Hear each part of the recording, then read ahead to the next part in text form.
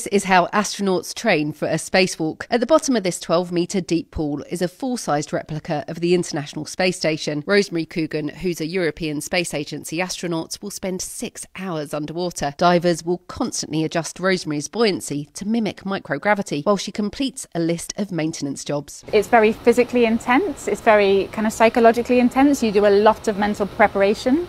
You really kind of think through kind of every single movement. You have to be really efficient with your energy. You put down a hook, you say where you've put it, you make sure it's locked, you report to ground, they know where you're tethered. Near the end of her spacewalk test, a curveball. Rosemary's spacewalk partner has been asked to pretend to pass out. Rosemary has to reach him and tow him to safety. How are you feeling?